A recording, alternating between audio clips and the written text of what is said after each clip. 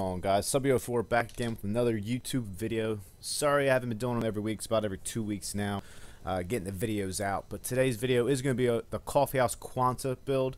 I know it's a little behind, but I started work on it a little bit ago, so let's get into it. Very good gun.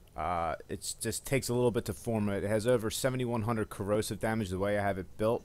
And then I have it built in the way where I change it to Bane of Grenier, Corpus, and Infested, depending on what I'm fighting in that on the planet. So I really do enjoy the gun. It is a lot of fun. It's basically the Synapse with a lot more range, and the fact that you can actually shoot little cubes out that are like grenades, even make it more fun for me. It is very OP when you do the formas on it. So let's get into the build, guys. Alright guys, so usually like for every primary you have Serration, Heavy Caliber, and Split Chamber. Like I said, I do change for this build. Is the difference is Bane of Grenier, I do Bane of Corpus, and Bane of Infested. It's the only gun I've actually started doing that to get the 30% more damage on that enemy.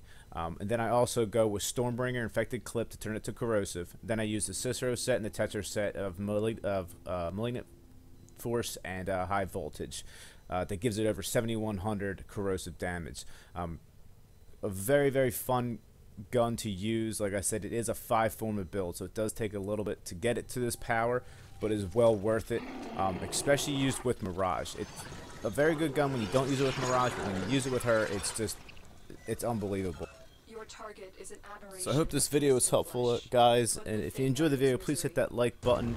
So this is the Coffeehouse Quanta build. If you have any comments or want to see another video of a certain weapon or a warframe you want me to make a video of, please leave a comment at the bottom.